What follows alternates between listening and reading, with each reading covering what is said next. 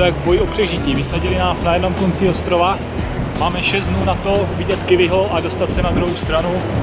Ideálně ještě předtím, než přijde hurikán.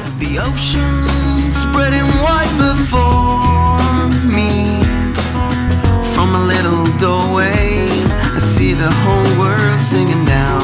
The horizon's line swallowing all and mesmerizing and changing in a circle of sky. A circle of sea. A circle of sky.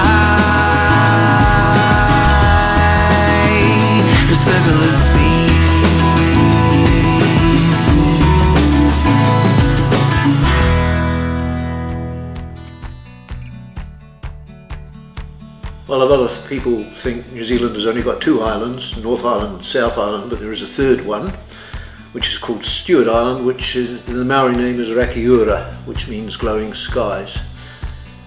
It's a small island, about 1,700 square kilometres, and it was one of the first settled places in New Zealand because when the whalers and sealers came out in the very early days in the late 1700s, they came down here where there were a lot of seals. Although it was the first settled, it's the least developed. 99% of the island is still covered in forest and natural vegetation. Ty hulky jsou tady úplně na hovno. A dneska to bylo teda výživný. Nejhorší.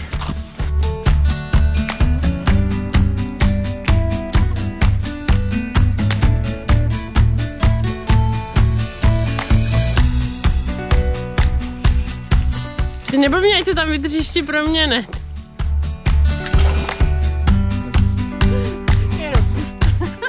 Dál už jenom bažina. Aha.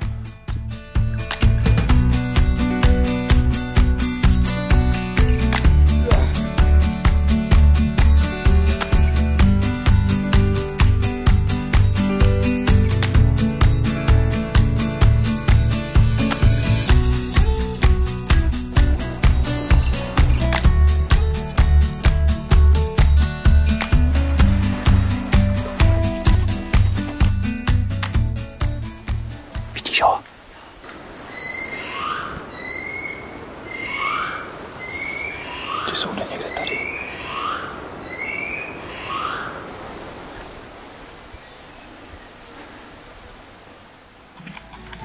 Už nikam zmizel.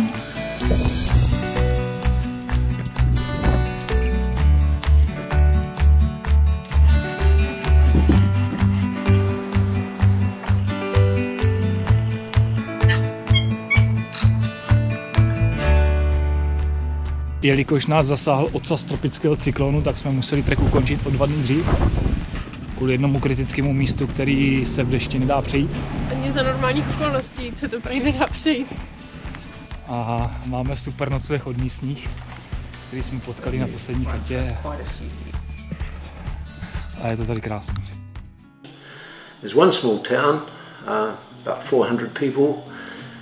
Until relatively recently, most of them earned their living by fishing, mainly for catching blue cod and paua and things like that. But now tourism has largely taken over, so once upon a time when you saw many fishing boats in the harbour here, now you see mainly craft for taking people on excursions to look at rare and endangered birds which have survived down here, because the bush is still largely intact.